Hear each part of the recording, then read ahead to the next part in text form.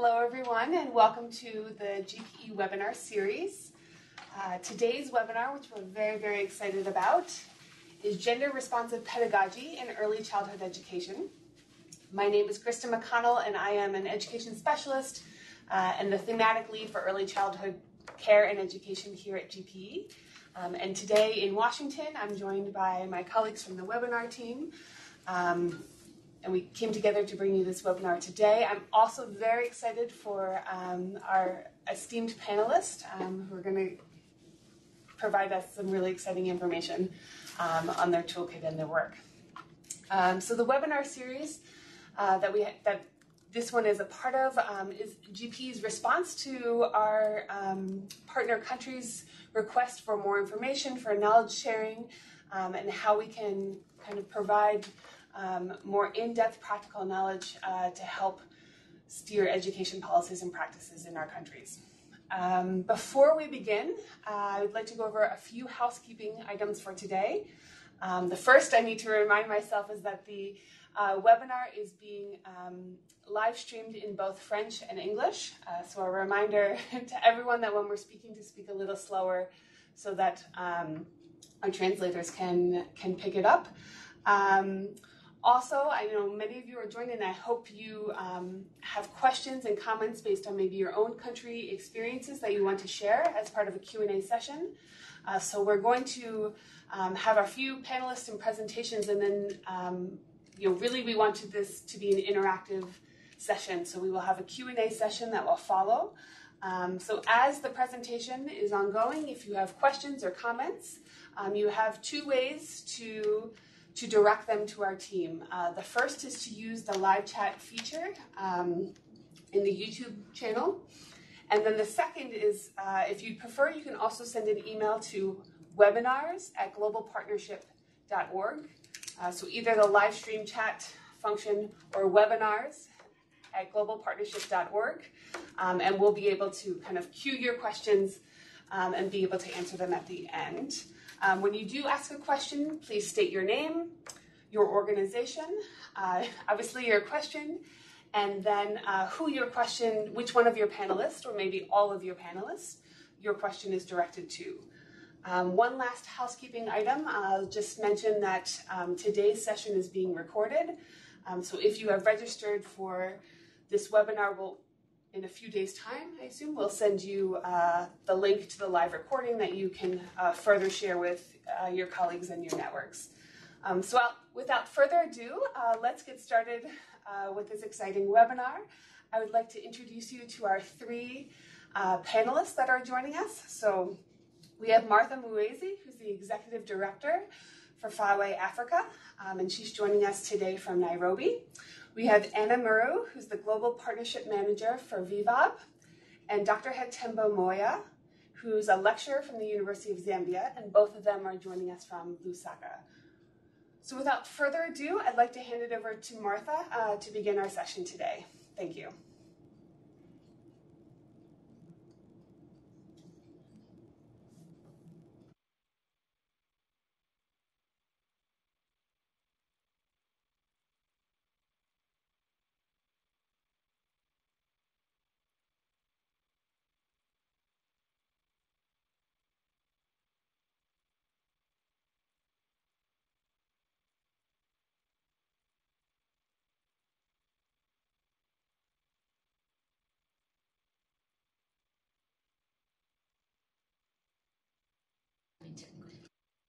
Having technical difficulties. Martha, are you there? Can you unmute your mic?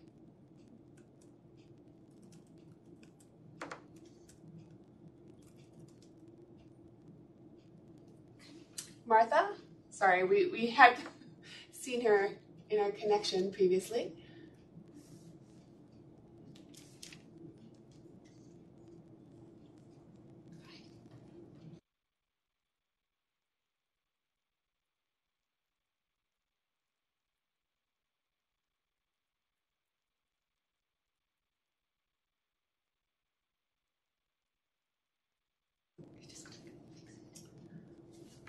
All right, so in the interest of time, due to our technical difficulties, we're going to try to reconnect to Martha. in Nairobi. But in the meantime, Anna and Dr. Hatembo, do you mind if we turn it over to you? No problem. We can start with slide. Let me just go back. Sorry, apologies for this. We will go to slide. Which number is it? Go on. Which one? I believe it's slide 8. Yes. Slide 8, please. You can go backwards. Forward. The next slide. The next slide, please. Okay, great. Thank you. Thank you very much. We will hear more about gender-responsive pedagogy from Martha as she joins us, but we will try to zero in on what is gender-responsive pedagogy at early childhood education. So until recently, gender-responsive pedagogy was limited to primary and secondary, targeting environments for adolescent children. And gender-responsive pedagogy is all about creating an environment where all children can thrive and where all children are given the opportunity to basically reach their full potential. And it was targeted at adolescent girls because of the need to actually eliminate the differences between boys and girls in the education field.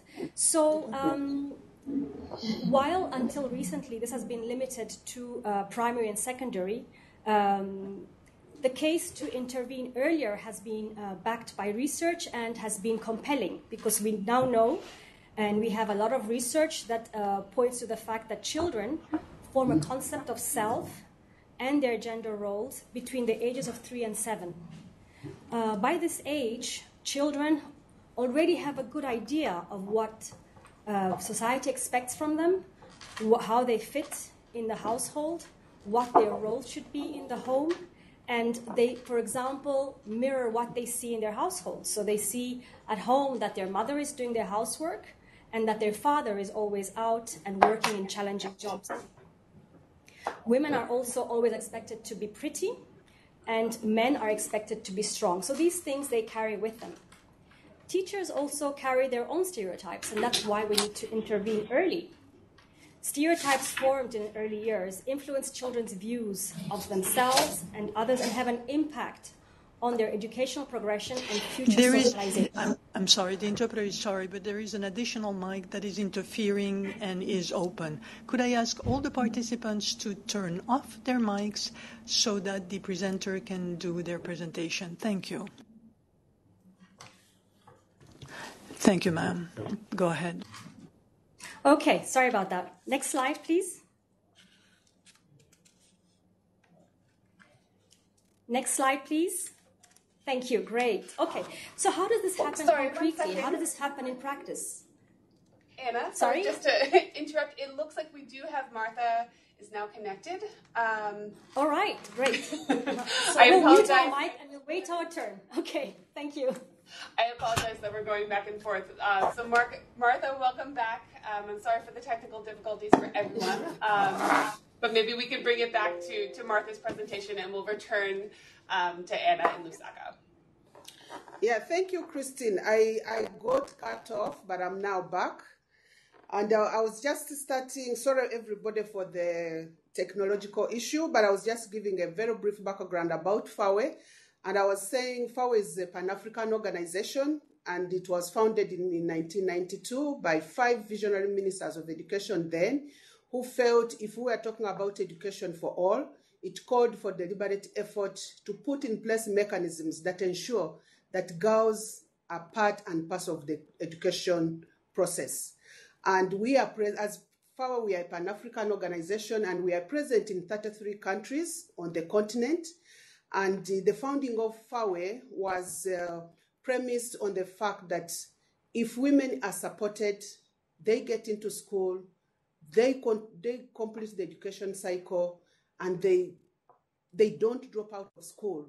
They contribute to the bigger force and in terms of decision making that contributes to policies and all that is required for education that would benefit all.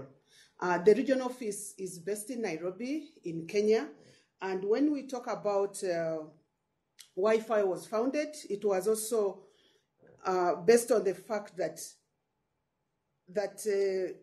when women are part of the education system, they also significantly contribute because they do understand the challenges and they are able to make constructive contribution in terms of what needs to be done if all are supposed to be benefit from education. And generally talking about FAWE as an institution, we work with different partners in education and with a vision of ensuring that girls access education, keep in school, complete the education cycle, and also perform well. And we also look at our mission in terms of ensuring that there is gender equity and equality in education. What we do and how we contribute to education in Africa, it's through policy influence. We work very closely with the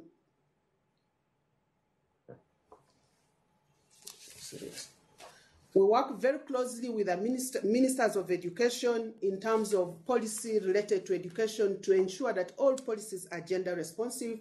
We also demonstrate what we have implemented and what we feel needs to be replicated by ministries of education if all girls are supposed to benefit from education, and that's what we call the gender responsive models.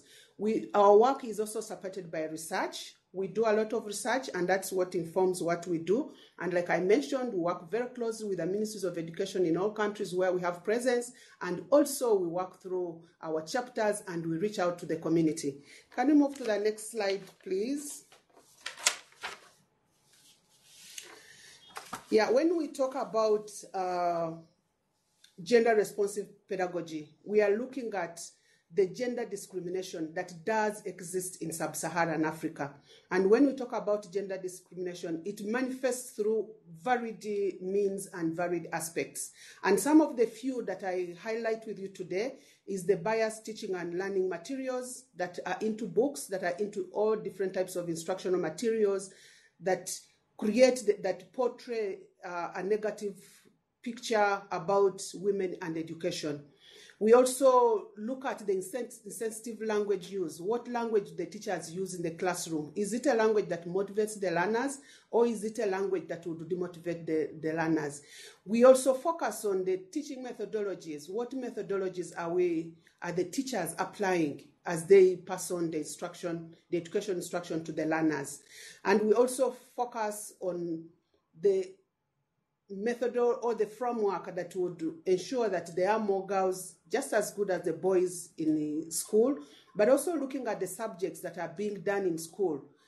Is there opportunity that is being given to all through the teaching and learning methodologies? For instance, when we look at STEAM for girls, are the teaching methodologies motivating or encouraging to the girls so that they're also part of the learning process, and are they able to participate in STEM, or is the language that is used, is that language that would denote that science is for the boys and not meant for the girls?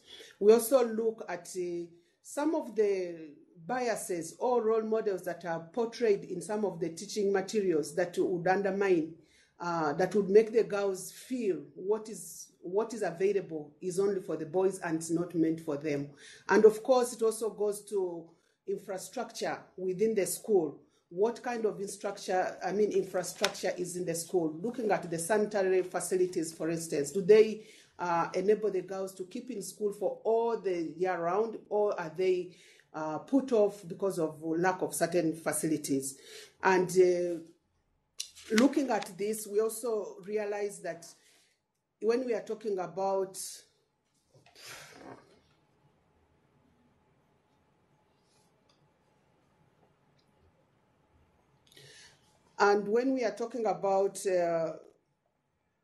the discrimination, we are saying it manifests in different ways. And one of the biggest, or one of the glaring, is the GBV, that is the gender-based violence, and particularly looking at school-related gender-based violence. It's very rampant in sub-Saharan Africa.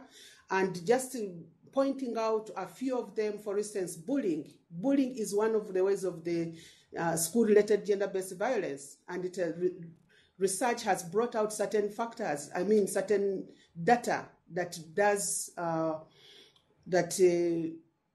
it has data that actually shows that bullying affects the learners and it can cause to dropping out. And then also there's rampant, there's corporal punishment in many of the schools, and a number of students have also been forced to drop out of school because of corporal punishment. That also has been researched, and there's evidence to that. And then also the fact that there's no legal protection against corporal punishment. This continues to contribute to the number of girls that drop out of school. And in addition to that, there is also sexual violence. And the sexual violence in school is student to student, and also teachers and the students. The next slide, please. Next slide. Yeah, continuing with the gender-based violence in sub-Saharan Africa, we've highlighted just a number of countries where research has been conducted, and looking at Malawi, for instance, 61% of gender-based violence has affected girls, and the number of girls have dropped out. Also, looking at Cameroon, there is 30% of sexual violence on schoolgirls, and this is mainly committed by the male students. And then also 40% of the school heads have been reported the pupil sexual harassment, which is sometimes or often. And then also looking at the pupil harassment, which has also been reported. That has also proved to be very, very rampant in schools. And when we are looking at that, all that contributes to the girls dropping out of school. And can we move to the next slide, please? And now, looking at the background information that I've just provided in terms of the gender discrimination, in terms of the gender-based violence that leads to the number of girls not benefiting from the education cycle and not completing the education cycle, it was found very, very inevitable by FAWE to introduce models that do support girls, models that enable girls to get into school, keep into school, and complete the education cycle. And one of these models is what we are focusing on today, and that's the gender-responsive pedagogy. In the past, we have had a gender-responsive pedagogy which has been targeting teachers at secondary and primary levels. But in the recent past, we realized that it's very good if we come up also with a manual similar to that of secondary, but which addresses the teachers at an early stage, to equip the teachers with the skills that can contribute to the changing the norm, the skills that will enable teachers teach from a gender-responsive angle to ensure that the biases that do exist from society are all eliminated. And that's how we came up now with the gender-responsive pedagogy for early childhood education. And in this pedagogy, I know Anna will give more information on that, but just briefly, we are looking at suitable curriculum materials. What materials do teachers need to use when they are dealing with the small children that are just getting into school? We are also looking at the appropriate teaching methodologies and approaches. The way the teacher teaches, the way the teacher designs the lesson determines the perspective that the young people get about others and about themselves. So the manual also points to the appropriate teaching approaches and methodologies. And then the language used in the classroom. The manual, the toolkit, tries to promote that language that the teachers would use, and that would be of encouragement to the young ones, and also making them appreciate themselves, particularly the girls, to appreciate themselves and look at the boys as their peers and counterparts, but not looking at them as those that are superior. And then there's the gender-sensitive physical environment. It is the physical environment determines whether the children will enjoy school and continue with their studies, or they will get discouraged, or they may not be motivated to like school. And then the manual also looks at the equal and active participation of learners, boys. That's the interaction. How should the teacher use learner-centered approach. What would the teacher employ to ensure that both the boys and girls are active, but not only going with those that are very active and leaving the others behind? And then we also, the realization of the full potential of the learners, regardless of the gender. The model, the toolkit also brings out that, and it is aimed at helping the teacher to teach or to support the learners from a background that clearly shows that both the girl and the boys, when they are given equal opportunity, they can learn very, very well and they can perform very well in education. In other words, the manual tries to break the vicious cycle of the low expectation, especially from girls and young women, particularly by the teachers. So the gender-responsive pedagogy for early childhood development, in summary, is intended to support right from a tender age for the children to avoid discrimination, for the girls and boys to grow up as peers, to understand and appreciate each other and be able to support each other in education, rather than promoting one gender and creating a scenario that shows like they are more superior than the others. Thank you. Next slide, please. Yeah, and then we are just saying GRP trains the teacher. It inspires hope. The way the teacher teaches inspires hope in the learners. It ignites the imagination, and it also instills a love of learning in both female and male learners. As was stated by Brad Henry, this is the foundation of the GRP, for the teachers to inspire hope, to ignite the imagination, to make the children think beyond what they see, and also make learning more interesting and more liked by both the females and the male learners. Thank you. The next slide, I think Anna will take us from the next slide. Yeah, as I just conclude, before that, just the previous one, Christine, before we move to that, yeah, that just demonstrates the 6 pillars of the GRP. When we are talking about the 6 pillars, we are talking about the language used in the classroom, we are talking about the teaching and learning materials, we are talking about the instruction methodology, we are focusing on the school management, how supportive is the school management, what about the infrastructure that is in place. So looking at all those pillars, it creates a very harmonized kind of teaching methodology from a gender-responsive approach that can support the teachers to be able to teach the learners from a gender-responsive pedagogy. Thank you so much. And now Hannah can take us from the next slide. Great, thank you again. So yes, we have seen that indeed the case to intervene early is supported by science. Research has shown that children by the age of 7 have already seen how they fit in society, what is expected of them, and what role they have as they become young adults.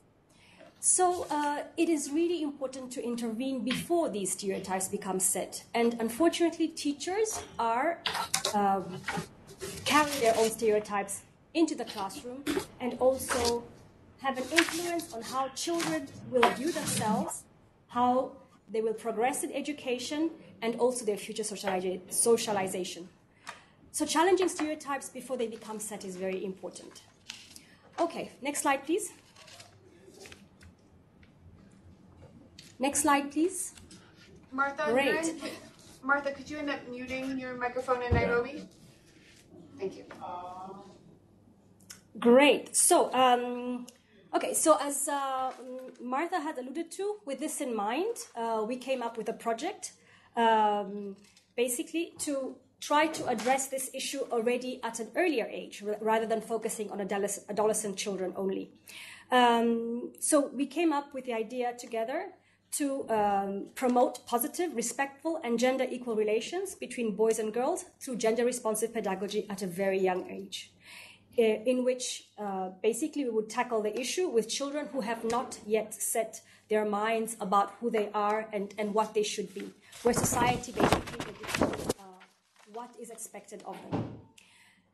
The toolkit is a collaborative effort between FAWE and VVOB with support and input from the UNESCO International Institute for Capacity Building in Africa, as well as the United Nations Girls Education Initiative, UNGAI, as well as representatives of the Ministers of Education of Zambia, South Africa, and Rwanda, and VVOB teams of South Africa, Zambia, and Rwanda.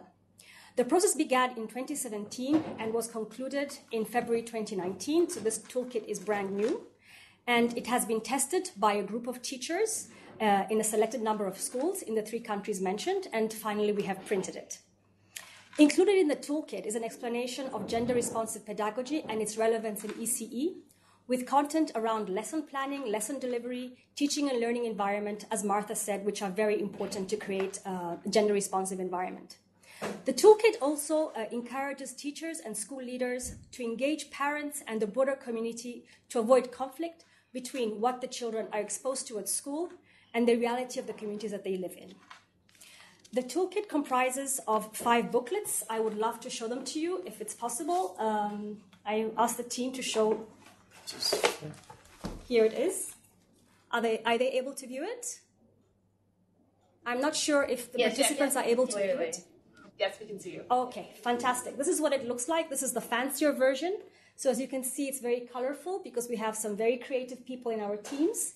And we thought for early education, it would be nice to present something that's also colorful, both for the teachers and the learners. And it comprises 5 booklets. So I will show them one by one. So this is basically the booklet, which has an introduction to gender in education, and basically focuses also on the importance of gender already in Africa, in the African context. The booklet 2 is actually on gender-responsive pedagogy and early childhood education teachers. And this gives basically some tips and tricks to teachers on how to talk about gender in the classroom, and also gives them some practical guide on how to tackle gender issues in the classroom. For example, by highlighting that all boys and girls can do the same professions, and by talking about other things that maybe they perceive as gendered.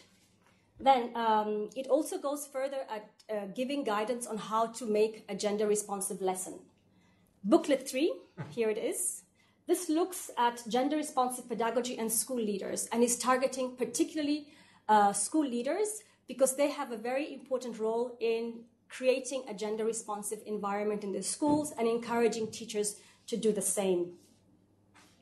Then we have the booklet 4, which is the most interesting for teachers actually, together with booklet 2, as it looks at how to engage the young learners on issues of gender. So it has examples of designs which promote gender equality. So where there is a boy, for example, who is washing the dishes, or there is a boy who is carrying a child, or there are other, the girls are also playing with cars and things like that.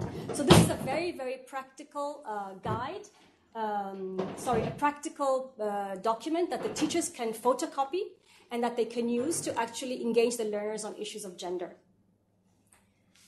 The same goes for book 4A, which also has some stories. And it's another tool that the teachers can use to engage the children on gender. And then we end with a game. So because VVOB believes in the power of play for learning and also for adults, we ended the booklet with the Go Gender game. And basically this is a very simple snakes and ladders game, which basically allows for participants, a maximum of, 6 groups or 6 people to play at one time with a simple dice and some counters, and which basically allows for the participants to learn about gender concepts, referring to the booklets, to the booklets that I've mentioned, to the toolkit, But also, it's possible to play without necessarily having read the toolkit, and which allows the participants to gauge their own sense of their understanding of gender-responsive pedagogy. And it's targeting teachers and school leaders. So this is what it looks like in practice. Also, there's some question cards that are related to the Gender Go game, which are available also as part of the toolkit. Thank you. Next slide, please.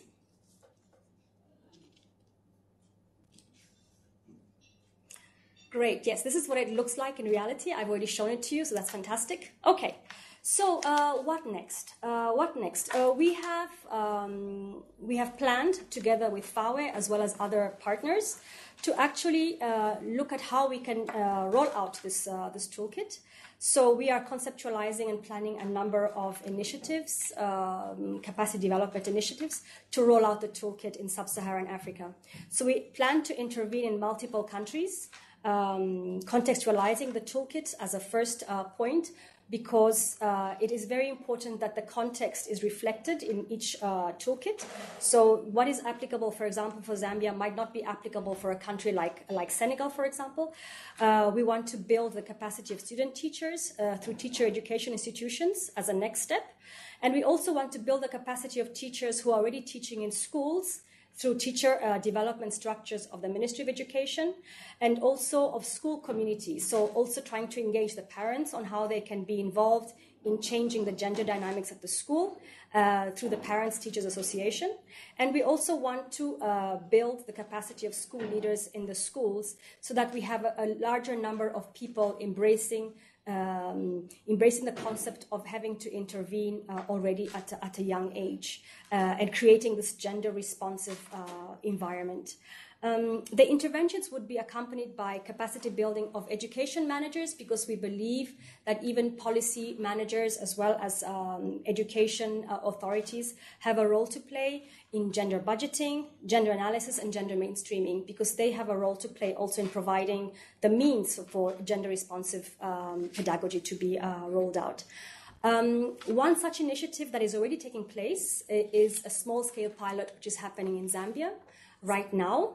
And the timeline for this initiative is from August to December 2019. So we have just started, and so we're excited to see what is going to happen.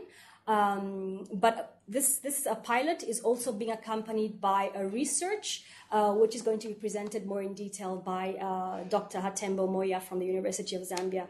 So I would like to hand over to him, and he can give us a more background and a bit of the preliminary findings from the baseline, as well as other information that we have already received from implementing this program here in Zambia. Thank you. Thank you, Anna. Yes, and thank you, everyone. Just to pick up from where she has left it off. So basically, we have already undertaken we've started the pilot project, and we have conducted a baseline already whose objective is to measure the impact of GRP for ECE related capacity building interventions on knowledge, attitudes, and practices of ECE teachers and school leader, and of course with a particular focus on teacher awareness of stereotypes, teachers' abilities to challenge stereotypes through questioning, and the use of gender-responsive group work. And basically, this study has got a very small, what I would call a small sample size, and of course, it is a pilot, so for now, we'll try to use this to actually try and understand what's obtaining on the ground. We have 10 schools. 5 of these schools are intervention schools, and the other 5 are control schools. So basically, the intervention is meant to introduce GRP to teachers in the intervention schools, and then try to measure the impact of the GRP on the schools on the teachers in the intervention schools as compared to the teachers in the control schools. So we have 5 intervention schools and 5 control schools. We're focusing basically on 10 teachers in these schools And in each school, 2 school leaders, so that makes it 20 school leaders, and 30 members of the Parent Teachers Association or Parent Teachers Committee. The baseline version of the study, and I'm going to talk about the design in just a little bit, was basically conducted in central Zambia in a place called Chibombo district. Next slide, please. Next slide. Yes, thank you very much. So the previous slide.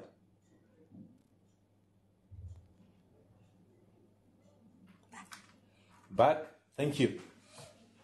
That's the slide. So the study itself is in 4 phases, and we are currently at phase 1, which is the baseline, where we're looking at intervention and control schools, and this is the focus of the presentation that I'm making here this afternoon. It's afternoon in Lusaka.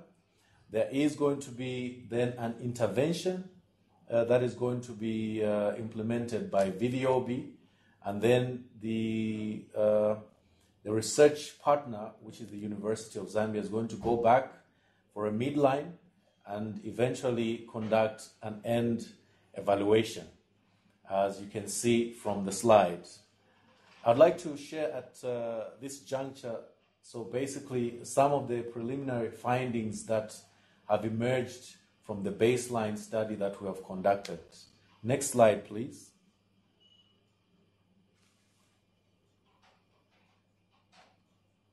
Yes, thank you very much. So we tried to look, as I mentioned in the earlier slide, so we spoke about the participants being teachers, school leaders, and members of the PTA. For the baseline study, we involved teachers and school leaders, and I'm going to present the findings on that. Next slide, please. Next slide. Thank you very much. We'll speak through that. I noticed that some of the slides are hidden behind there, so I'll talk through what I have here.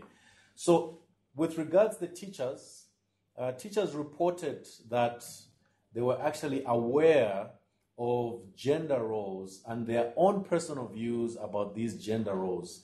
And they also alluded to the fact that they actually discussed these with others, including fellow teachers, other learners, but also other members of the community, and even at places like church when they go to church. Also, when we try to look at the practice of GRP with the teachers, we found that when we asked teachers whether they created gender-responsive learning opportunities, teachers reported that they actually did this, and this was mostly done by assigning tasks and mixing the groupings of children. So by mixing groups, teachers believed that this provided opportunities for gender-responsive learning. Teachers were also asked if they engaged in conversations about gender roles, and they reported that they actually did this, and this was done mainly by explaining the concept of gender roles, mostly during tasks that were assigned to the learners. So for instance, when activities were assigned, teachers used this as an opportunity to explain gender roles. Of course, we did observe some variations, and I'm going to come to that as I conclude basically what the findings are, because in some of the places, some of the teachers reported that they did not engage in this, and they gave some reasons.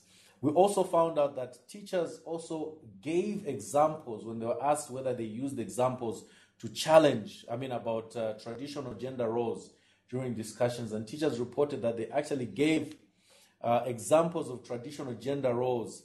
And this was done mostly during discussions about traditional ceremonies or other related topics that were done or undertaken during class.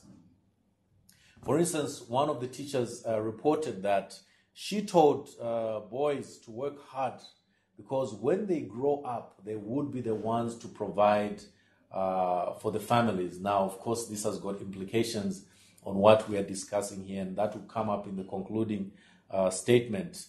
Teachers also grouped learners, and this was done using a variety of means.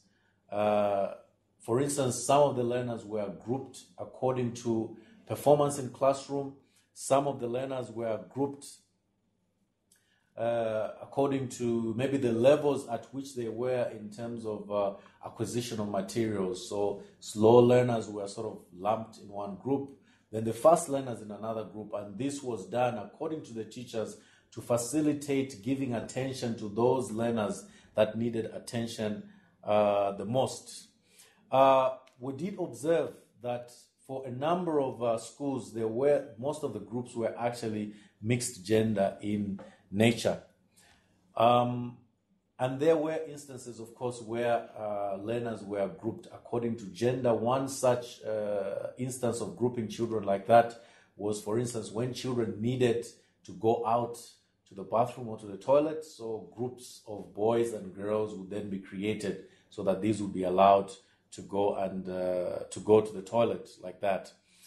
Teachers also reported that they encouraged interactions between boys and girls, and that this helped the children to know how to relate with each other. This was done mostly during play, and when children were given same roles, that is, both the boys and the girls were given the same roles.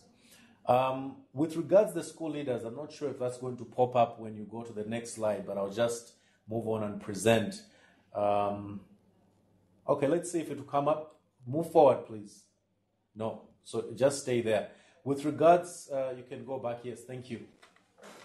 With regards the school leaders, they also reported that they were aware of gender roles and their own opinions and views about this, and they also reported that they discussed this with a varied number of people. So it included fellow teachers. It also included learners during meetings. Some also reported that they also discussed with other members of the community. With regards practice, most of the leaders indicated that not much action had been taken to engage the community in actions that directly had a bearing on gender stereotypes. And when this is done, it is mostly done with learners within the school setting. So there isn't much that has been done to reach out to the community to make sure that community members are also on the same page with the learners. They also reported that they gave examples that challenged gender stereotypes, at least to the learners, and they used mostly local role models that the learners were familiar with. So including examples of maybe leaders in those specific communities who maybe were female and doing what would considered normally to be a man's job or something like that. Included the leaders, also some of the people who were doing some work in the community that was considered predominantly female or male, as when that applies.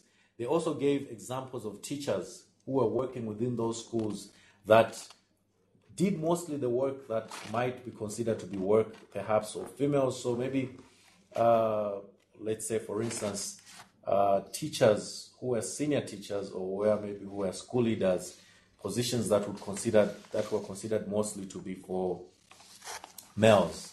When you look at these findings overall, some of the things that come up is that most of the teachers and the school leaders reported that they were aware of gender roles and these gender stereotypes.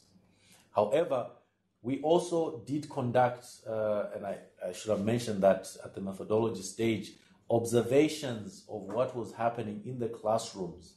So when you look at what we found in the observations, you found that there were actually some variations compared to what the teachers themselves were reporting. So even though the teachers indicated, for instance, that they did try to challenge gender stereotypes, during the observations, what came out quite prominently is that most of the teachers actually failed, even when they observed behaviors in the children that were enforcing or cementing gender stereotypes, most of the teachers actually failed to challenge these gender stereotypes among the learners. And we also observed, because we spoke to school leaders, that the school leaders were not doing much to actually challenge gender stereotypes that were obtaining within the school setting. And this, I think, proved to be quite a challenge. I think Anna did mention something. In terms of, I would assume, maybe takeaway notes, some of the things that are striking or that were striking that we found out is, first of all, this variation in what we observed and the variation in terms of what the teachers reported. And also, I think that off the back of my mind, when I think about it, when we talk about GRP, GRP exists in a context. And it seemed that even though many of the people did indicate that they were aware of, gender stereotypes, it seems that a lot needs to be done beyond just GRP itself, but also in the communities and the context in which these teachers are existing. Otherwise, what we observed, and we're really curious to see what's going to happen when the intervention has been done, can potentially be contaminated by the context or the communities from where these teachers actually are coming from. Thank you very much. I think the next slide should be back to you, Anna. Yes. Yes. Great.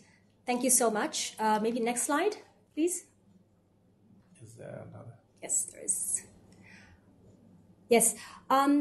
Before we go into the video, I'd like to say that basically we will now, during this, based on what we have found also from the baseline, we will try to focus more on mentoring teachers and doing observations, because we have found indeed that the teachers know what to say and they know that there's a problem, but they just don't know how to do it. So we will try to look at coaching and mentoring them, and also going back after a while, so that the trajectory becomes also over time a process where they are also helped to carry out these interventions. Great. So I think we will now show you a video that will basically sum up what we have been discussing about, and here it goes. When we're young, everything seems possible. Boys and girls can dream of becoming a doctor or a marine biologist when they grow up. The difference between these children is purely biological. Gender just doesn't matter yet. Education has the power to either stimulate children's talents and interests so they can achieve their full potential, or to reinforce limiting stereotypes. That's why VVOB, Forum for African Women Educationalists, and public education partners joined forces to develop a practical approach to gender-responsive pedagogy for early childhood education.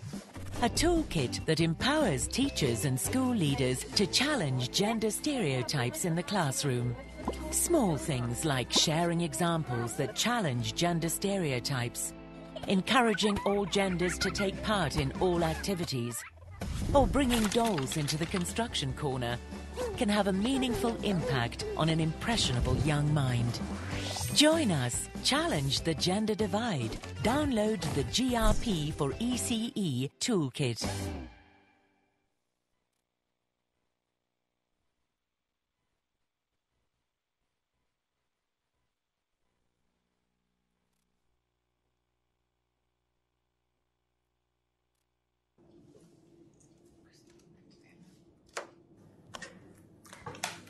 Thank you very much. Maybe before handing over back to you, I'd like to say that we really are looking forward to sharing with you our experiences from implementing this toolkit, and we look forward and we welcome questions from whoever is interested in discovering more and in learning about our approaches to capacity development. So please contact us. In the previous slide, there are also the details of our websites. Maybe you can go to the previous slide, please. There we go. Excellent. So yes, please do approach us. We really welcome questions and we look forward to more and more people, individuals, organizations actually giving us feedback on their experiences with the toolkit. Thank you. Thank you, Anna. So welcome back, everyone. It was amazing to hear this presentation and more information about this toolkit. So thank you so much, Martha and Anna and Dr. Hatembo. It's exciting already that we have very interested and eager participants in this webinar who have already been shooting us with some questions. So at this point, I'm going to open it up to the question and answer part of the webinar. Just a quick reminder again that if you are participating online in either the English channel or the French channel, that you have the opportunity to ask questions directly to the panelists through two ways. One is to use the live chat feature, and then the second is to send an email to webinars@globalpartnership.org. And I think we've received questions in both ways so far, so I know that it's working. So to get started, I think I'm going to abuse my powers as moderator and ask two questions I had from myself. And then I think already I have a list of 9 or 10 questions that we can get started on. And we have over half an hour to still address these questions. So, please, as you have questions that come up and you're hearing different responses and that's triggering other questions, please be in touch, and I think we should have time to address it. So abusing my powers, my first two questions to the team are, as an early childhood education specialist, I know that there are many different models of service provision for early childhood education. Right? We might have a kind of traditional formal preschool model where it's attached to the primary school and run by the government, or we could have it run by faith-based organizations, or it could be a private center. We also know that there are many other options, such as community-based programs or home-based programs. There might be kind of accelerated school readiness programs that may only take a few months or a smaller period of time to get students ready for primary school, and that countries utilize these different models in different ways to reach as many children as possible for early childhood education. So I guess my first question to you is, what type of models were you working with in Zambia, and how do you think this toolkit is applicable to all models, or does it lean itself to one or another, or how would you see it being applied to different models? And then my second is more a logistic question. I know we have here on the website how different organizations or countries can access the toolkit, but you mentioned early in the presentation about making the toolkit fit your context. So I guess more from a practical question, if my country was interested in implementing this toolkit, what would that process look like? Obviously, we would be in touch with you, but what is some general feedback of what is the timeline to kind of contextualize it and roll it out, et cetera, might be some interesting information. So I'm turning it back over to you.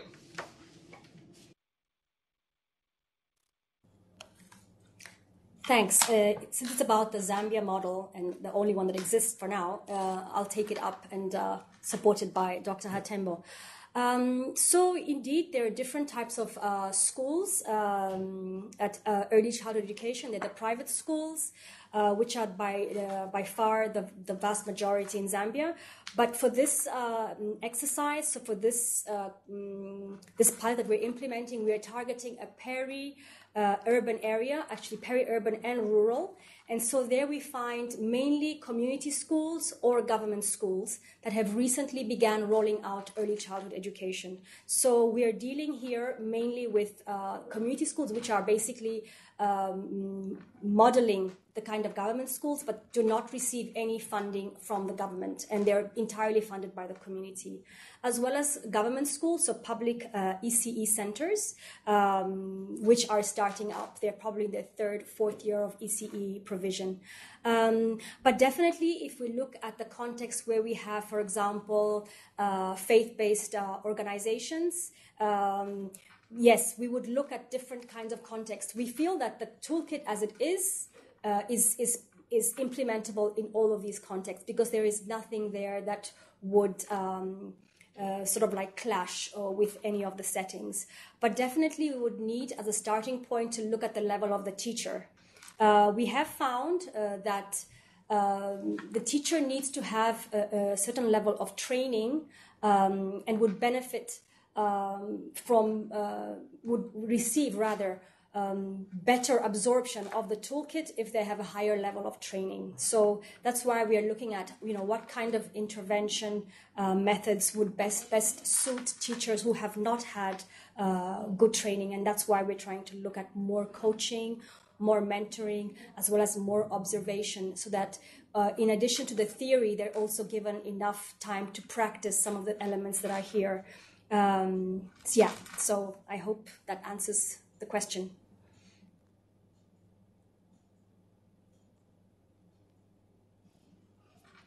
Second question. Can I go into that one already? You have another follow-up question? No, sorry. Go ahead, Anna. Okay, good. Okay, in terms of logistics, you said, yes, the toolkit is available online, and we already have experience in contextualizing it, actually.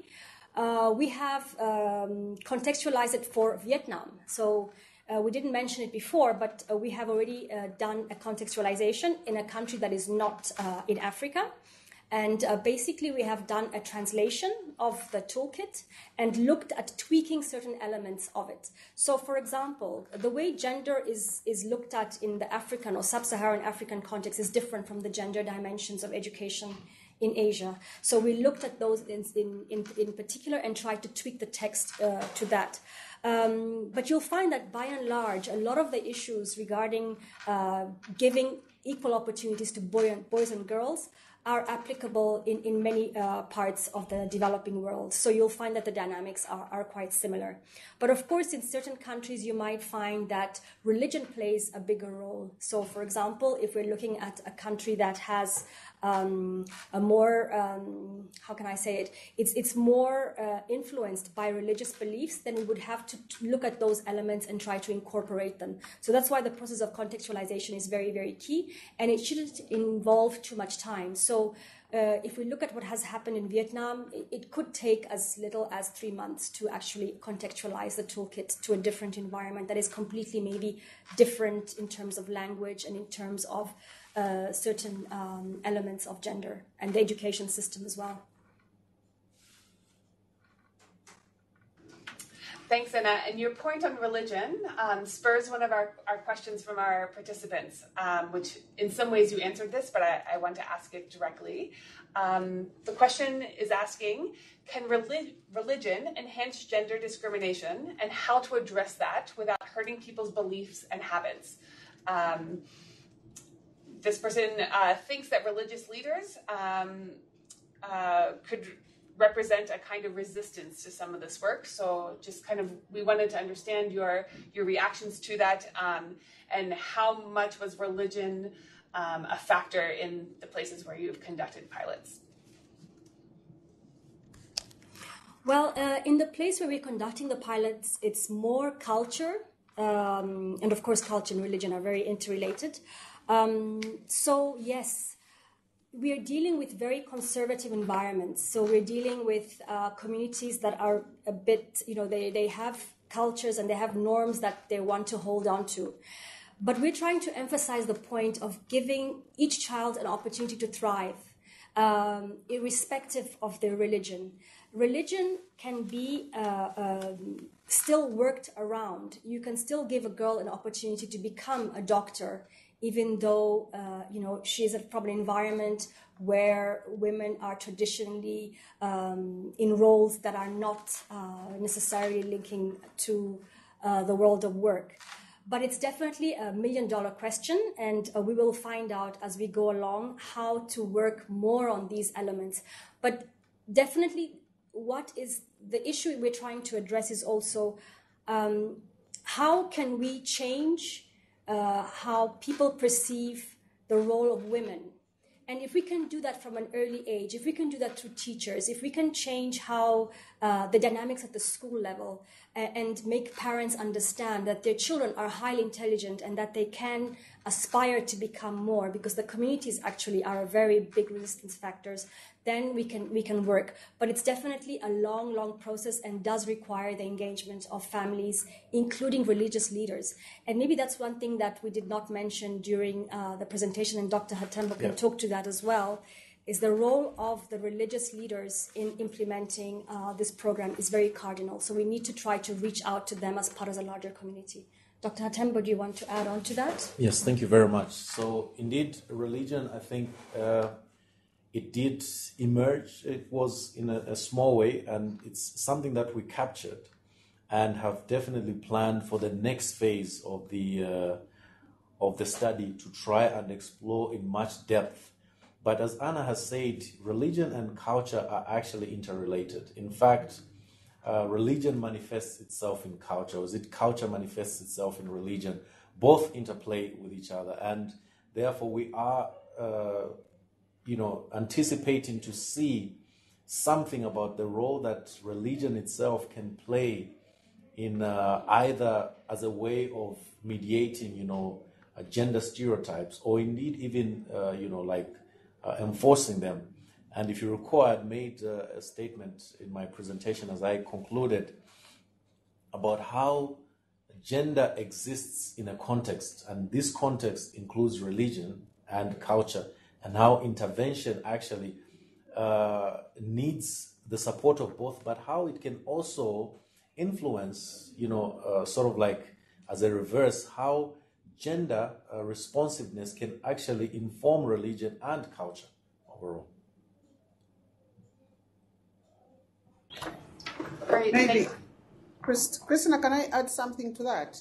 Sure, Martha, and then I have two questions directed to you once you're finished. Yeah, no, I just thanks Anna and Dr. Claire. I wanted to add on to the issue of religion, and just to say that we plan to borrow on lessons that we learned from the GRP for secondary and primary schools. Religion came out as one of the issues that posed a challenge, but then it was tackled, and there were many strategies that were laid in line to that, and one of it was involving the religious leaders themselves. One of it is making them appreciate the diversity, and also appreciating that it's important to have the girls go to school and for them to be given equal opportunities with the boys. Because one of the issues was in the areas where some of the girls were being married off at an early age in the name of religion. But we had quite a number of religious leaders themselves that really were in for the girls going to school. And these were the change agents that were being used to talk to the others. And somehow I would say about 80%, it worked out well. So we plan also to borrow from some of those lessons as we handle the early childhood education. Yeah, thank you. Thank you, Martha, for coming in. That was very important context. So 2 questions that have come in from participants directed to you. The first is that they would like to hear an example of gender-based underrepresentation in STEM and how your organization is addressing this issue as part of your activities. And another one relates to slide 5, in which slide 5 pointed out that teachers harass children at school. This participant was curious, what are the forms of that harassment, and how does this happen? Which was the first one, Christine? Just again, the first one. If you can provide an example of gender-based underrepresentation in STEM. And how your organization might be addressing this. Okay. Yeah, the gender underrepresentation in STEM, I want to believe this is known to many of us, where going in Africa, the tradition has been that, the impression that has been created was sciences was meant for the boys and not the girls. So that has been a perception by the teachers, by the community, by the parents, and even by the girls themselves, because they have grown up knowing STEM is not for the girls, it's for the boys. And as they start their education, they have that at the back of the mind. And many of them would opt out into, they would opt into humanities. And when we realized that, because with the research that was done in early 2005, it revealed that there were very few girls in STEM. And one of the factors that was contributing to the low number was the perception and the feeling, the traditional feeling that STEM was for the girls. And what we did is we came up with a program under STEM, which promotes girls for STEM. It is called STEM for Girls. And into this, we have built capacities of teachers to teach from a gender-responsive perspective. The teaching methodology, first of all, was in itself very, very complicated, where it made science appear very difficult. And therefore, when it appears difficult, it's like it is for the boys, not for the girls. But with the interactions we've had with the teachers in terms of using like the day-to-day examples, using the life examples, not teaching from the abstract, but teaching from the life experiences, it has motivated many more girls, and many girls have ended up taking on sciences. And also the clubs that we have established in school, where the girls themselves realize that they can actually do sciences and do it very well at that. It has also motivated the girls. We have used role models, the women that have succeeded in sciences, going back to the schools and talking to the girls, mentoring them and assuring them that this is something that they can be able to do just because they also did it. So because of that, it has opened up the minds, has opened the eyes of the girls, and there are many more girls now into science. Of course, it is not 100%. We are not yet there, but we have made very positive strides in that. So that is the response to that.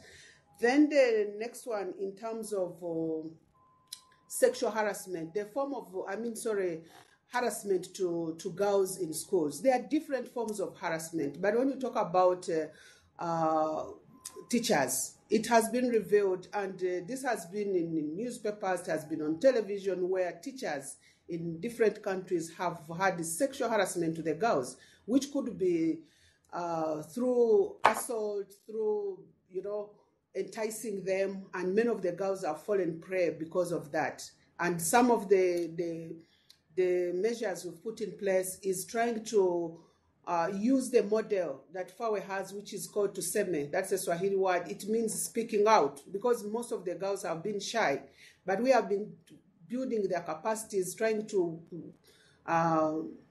enhance their self-esteem so that they are able to speak out and talk about many of these. And many girls have come out to say they are being harassed, physically harassed, sexually harassed, and also verbally harassed through the words. And that's why we're talking about the language that is used in the classroom, what language the teachers use. Many girls have been harassed verbally.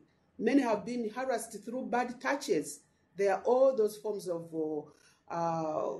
sexual harassment to the girls, but the worst has been issues of sexual harassment, where even the girls, many of them have then gotten pregnant and dropped out of school as a result of that. So these are some of the things that have been happening into school, and that's the reason why we come up with all these models and all the efforts to see that they are eliminated and that they give the girls an opportunity to pursue their education to completion. Thank you. Thank you, Martha. As always, or as we've had been for the past 20 minutes, we have a very interactive list of participants. So the questions are keep on coming, and I'll try to get to them. A few more for the full group. A few, I guess this first one is a little bit more on the practical side.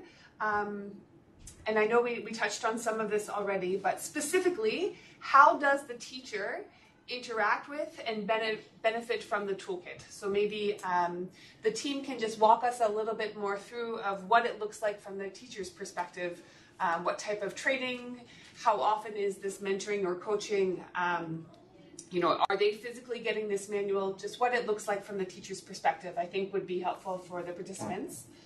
A second question is about the linkages across the levels of education. And I know as someone working in early childhood, this is often a struggle, is you can have a curriculum for early childhood that is very disconnected with what a child then is supposed to learn in first grade, and the curricula don't necessarily talk to each other.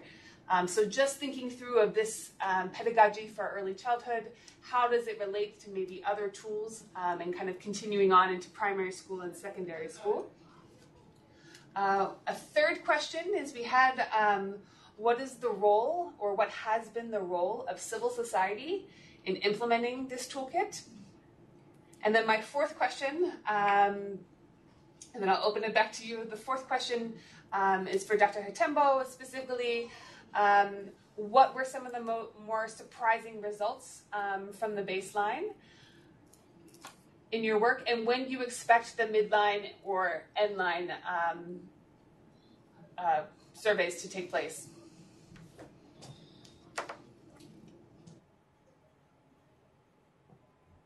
Sorry, so maybe I'll turn it over to Lusaka. Great. Okay, thank you. So I will start with the first one that you just posed about the practical aspects. What does the training look like, and duration, and things like that. So we are trying this out. We haven't got a method that we feel is, solid at the moment. And that's why we're using this as a pilot, as a learning experience. What we have seen is that it does require at least 2 days to train, to introduce the concept of gender-responsive pedagogy, and maybe Martha can allude to more of their experience over that. And one important thing that we have found is that it's very important to keep teachers separate from school leaders, for example, because teachers do not feel very free to speak about stereotypes, about their own beliefs, together with the school leaders. So it's very important that those two groups are kept separate at some point, and that the teachers are then able, once they have been given this knowledge, to actually have the time to practice. So that's why this toolkit is not only theoretical in nature, it is also practical. Like I mentioned when I was showing you the booklet, booklet 4 and booklet 2 in particular basically provide tips and tricks for the teacher to actually try and implement what is given in the as guidance in the whole toolkit, basically. And in one of the booklets, booklet 4A, there's actually some things that they can borrow and that they can use and that they can tailor to their needs in the classroom to actually do activities to make the theory become practical.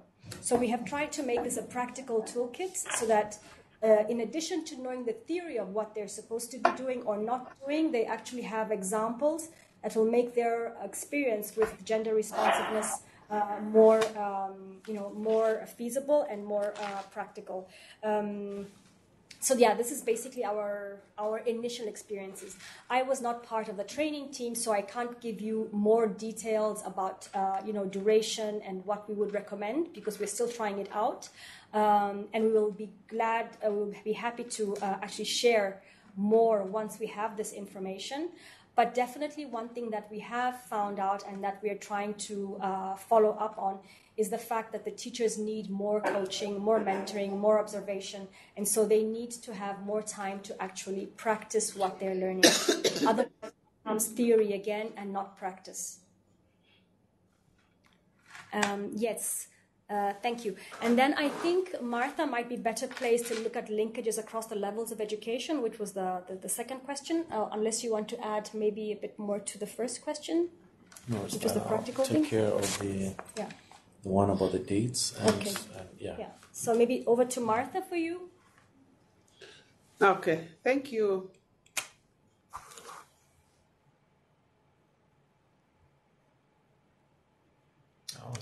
Thank you. Can I go on?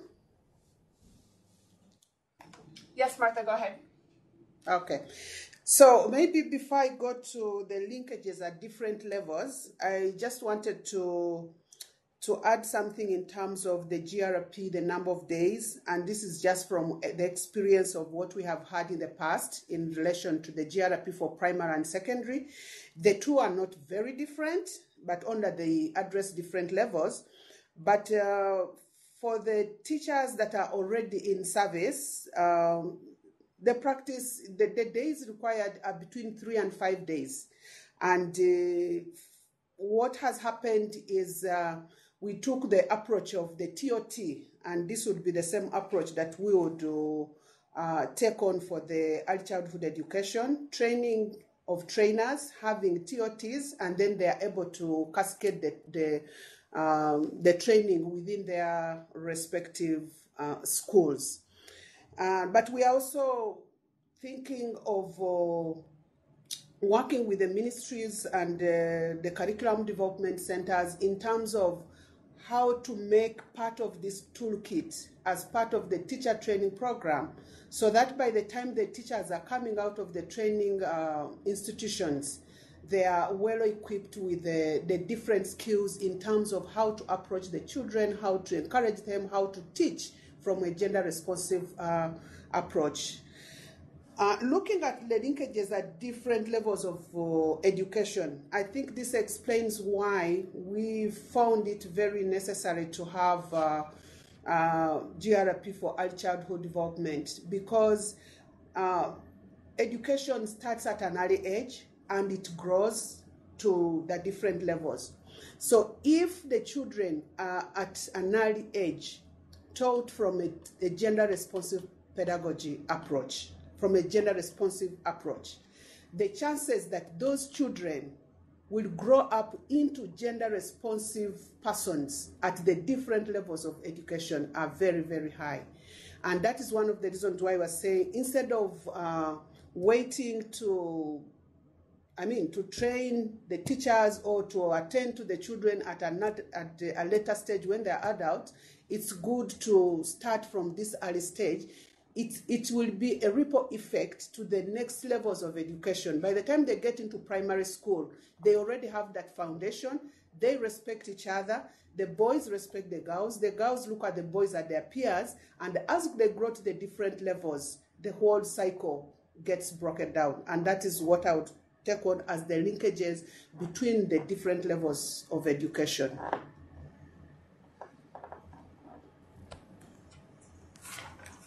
Maybe, if I can, just add on a bit to also what Martha has said.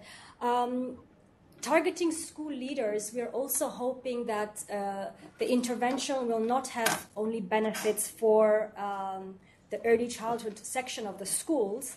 And in our context, these schools are always, within a primary school, so that the intervention can also benefit older children. So we're hoping that the intervention will spread to the other grades, and also, involving the school community will also have a ripple effect to the other areas.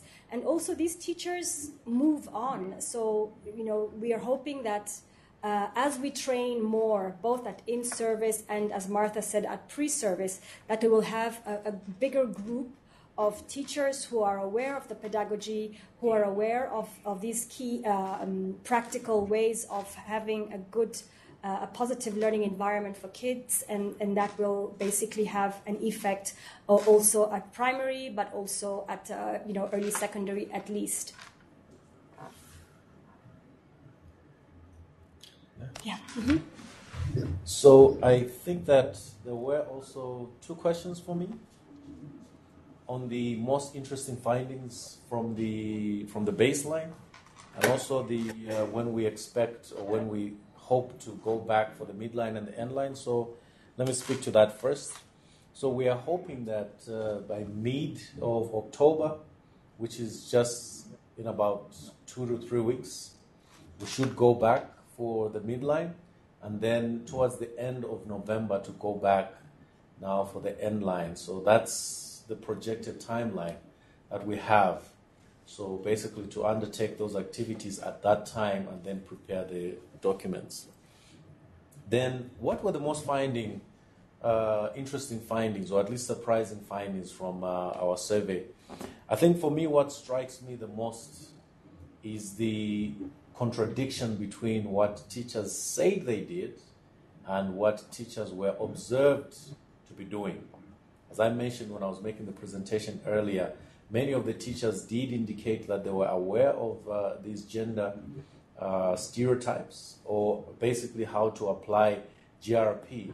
But when we tried to observe this during the observations in the classroom sessions, we actually saw that they had difficulty.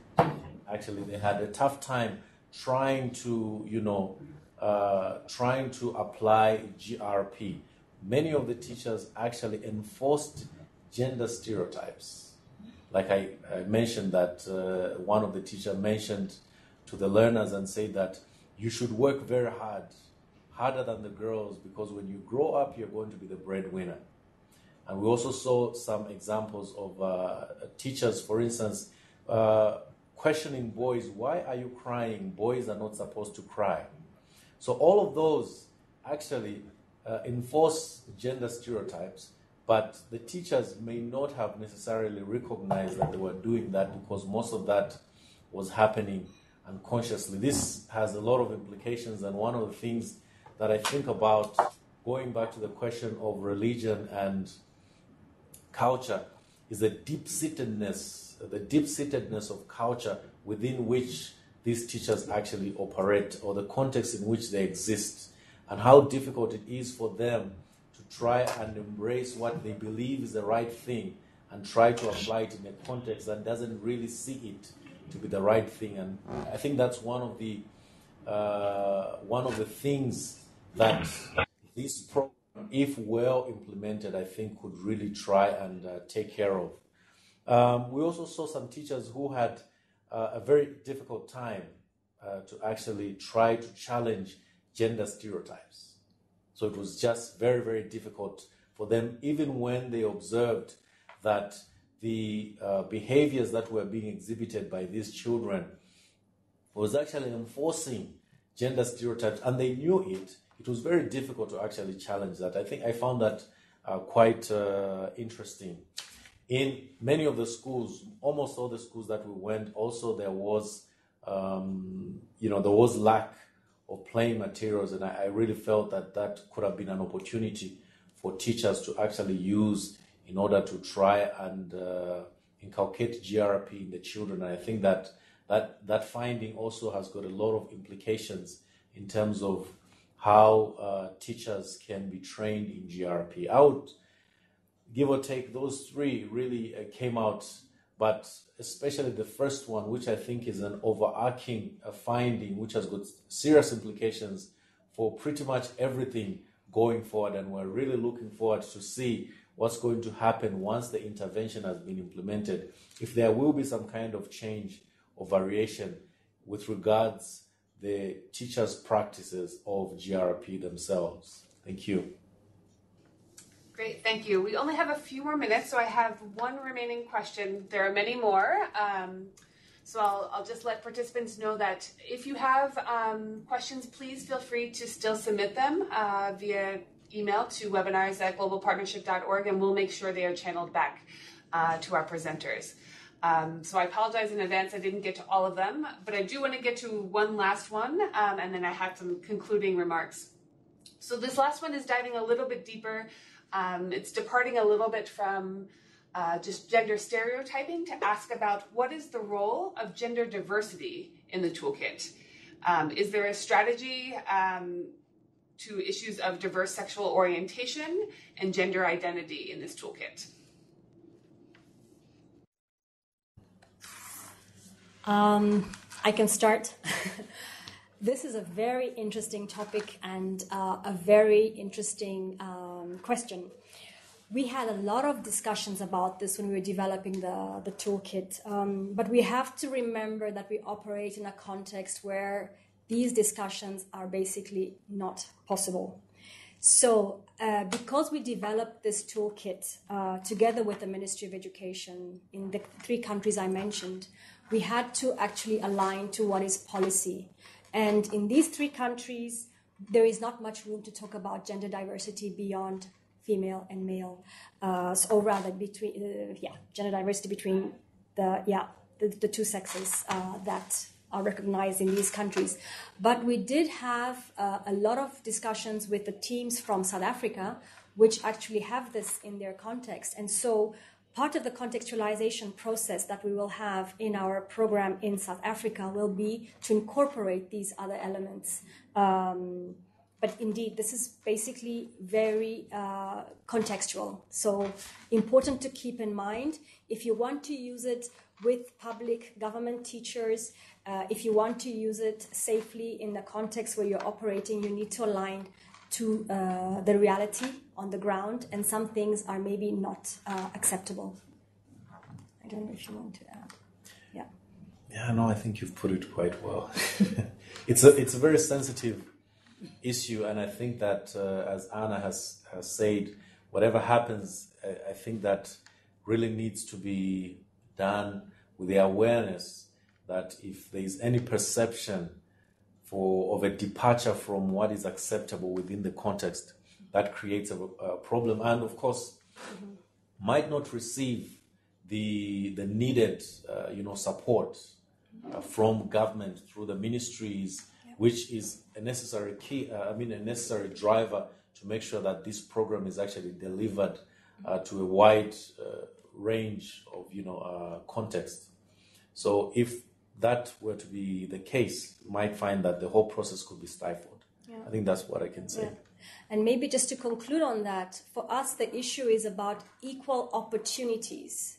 So each child should be given equal opportunities to play, to do, to learn, and to have a safe environment, regardless of their sexual orientation.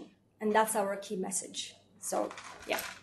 I could also add just something, I think, from the study perspective, that even when we were in the field and as we still go back, I think we'd make it very clear to the participants and the respondents that we're not here to alter anything, as it were. We are just interested to find out on your practice, on your attitudes, on your knowledge about gender responsiveness.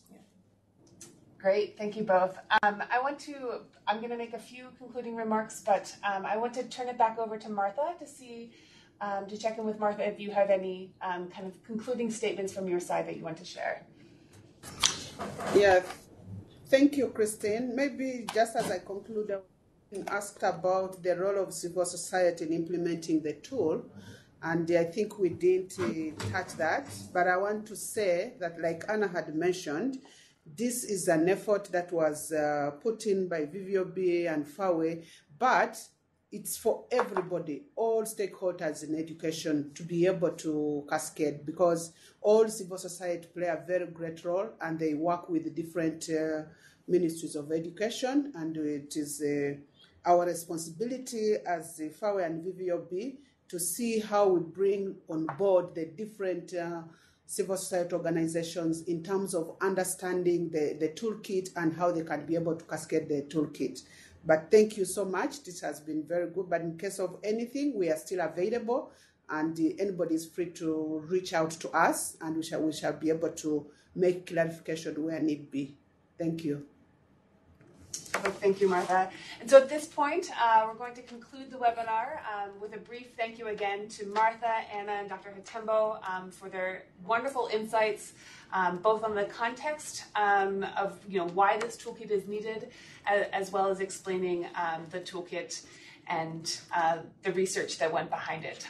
I'm extremely happy that this toolkit exists and that we had such an active participation in this webinar. I think is just one small indication of how this is really an area where we need more support, we need more work done, and I think the level of interest from participants in trying to understand how they could disseminate it in their own context is very promising.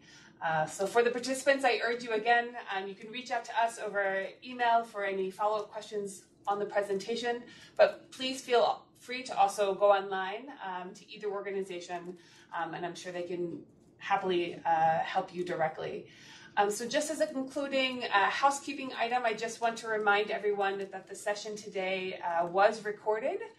So in a few days' time, if you registered, we will send out a link to the recording, which you please feel free to share within your own organization or your own network, so we can continue to spread the word about this great toolkit. Thank you, everyone. Thank you.